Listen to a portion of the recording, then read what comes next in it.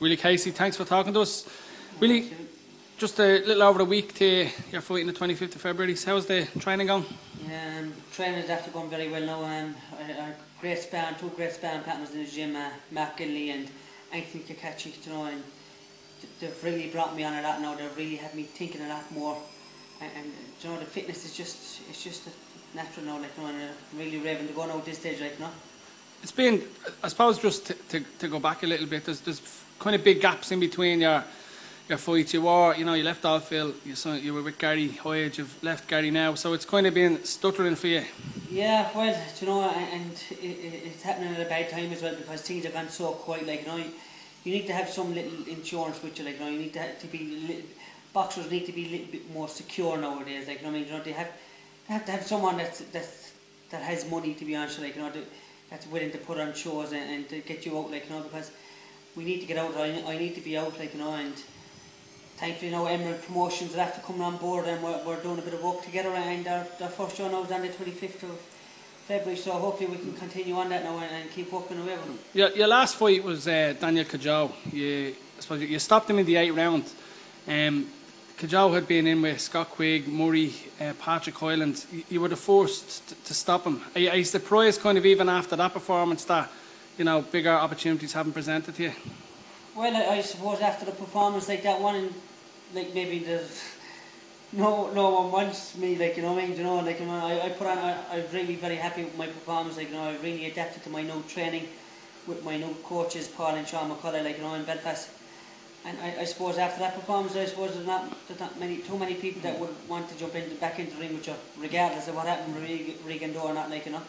Yeah, I mean, you know, so far that there's not much to separate yourself, Carl Frampton, Scott Quigg, considering you're undefeated European champion, you fought for the world title. What do you think is making a difference at the moment? I mean, you know, in terms of Frampton seems to be the one they're all talking about. Is it more around publicity than performances? I think what's different at the moment is that the boys that are tied up with Sky Sports. Sky Sports are a worldwide broadcaster, and they're boosting up the boys to the last. And so be them, like, you know, because they are good lads, like, you know what I mean, and they're matching up the two of them, you know, they're pairing off the two of them together, and you know, and that's what Sky Sports are doing, like, you know what I mean.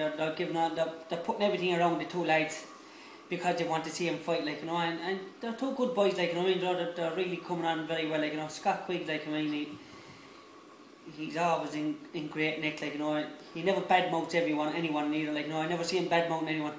Carl Frampton is really adapting to the pro style, like, I mean, he's really getting in there, and he's looking very good in every fight as well, like, you know. So I suppose that's the difference at the moment, is that I don't have any TV at the moment, like, you know, and that's probably the difference, like, you know. And I mean, down the line, would you be open to, you know, taking a fight against? I suppose why not, like, you know. I mean, like, the two lads are getting the hype at the moment, like, you know, and if the two of them do go at it, you know, and then they're going to be looking for someone else to hype up and to get at it again, like, you know, because this is how you make boxing. This is what the Sky Sports want to do, and this is how boxers get exposure and everything else, like, you know, and it's all good for the public, like, you know. So hopefully, look, the lads seem to be doing their own thing now at the moment, so look, if when one of them wins or loses, they're going to be looking for someone else to hype up, so hopefully I'll be on the wing there, like, you know. So just to focus back in on the 25th of this month, you have an opponent. I'm going to let you pronounce his name. Thank God, finally we got an opponent, Paul, I'm going to let you pronounce it. Paul Acamendez, I think he's named, or something. I think Paul, and he's 12-2, I think he is. He's 12-2, that's right. He's 12-2. He's fought good guys. He's only 2 losses now. Thoroughly took him the distance, beat him over points, like, you know. So he seems to be a good kind of a, like, I mean, you know, he's faced, like, you know, he was penciled in for a fight, and I'm not sure if the fight is being called off or whatever, but he's after getting back in touch with us, and he agreed to take the fight. So I'm glad now I can relax for the rest of the week, knowing that we have an opponent for the fight, and it kind of takes a little bit of pressure off you as well, like, you know what I mean. You've had great difficulty getting an opponent. There's been, like, Anne Cliffy with the box Ancliffe up until last week. There was another name before that. There was a good few names involved, like, you know. There was a couple of names. There was a lot of British guys out there, like, you know, that were having fights, or a few of them didn't want to take it, or a few of them weren't ready. And then there was the weight issue. None of them wanted to come in under the 9 stone limit or whatever. And then we made allowances. We would say that we said that we'll come up with weight. We'll move up to the 9 stone, and then we couldn't get no one for 9 stone. Then Ancliffe came in. We said we'll do the 9-2 or 9-4 for him. but he pulled out now because of flu or cold or whatever, like, you know, and so it was just lucky enough, you know, it's been very difficult. Even a decent journeyman would have done me, you know, at this stage, to be honest, like, you know. Sometimes you can bring in someone with a good record that's weak and it mightn't last around, or you can bring in a good tough journeyman that will take you distance and give you what you want. I need round under my belt, you know what I mean? You know, I need to work on what I'm learning. And look, thank God now, like, you know, Emerald Promotions have done very well now at the moment.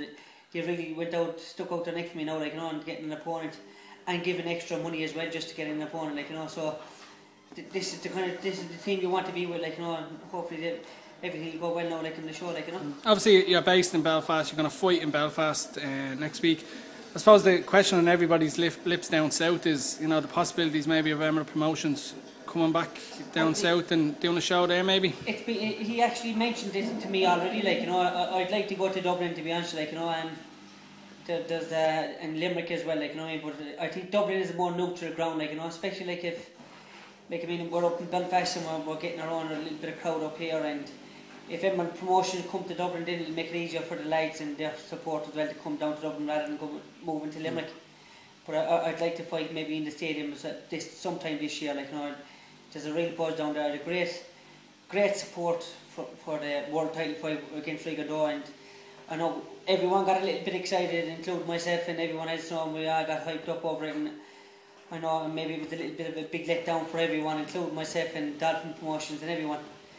But I'm back on track now again, like, you know what I mean. I'm in great shape, like, I mean, I'm looking after myself a lot more better now, like, you know, and hopefully now I can get back onto the big scenes again, like, you know. Okay, really, we'll no doubt see you. We'll be up for your show next week, and we'll talk to you after the fight. Thanks, Willie. Thanks.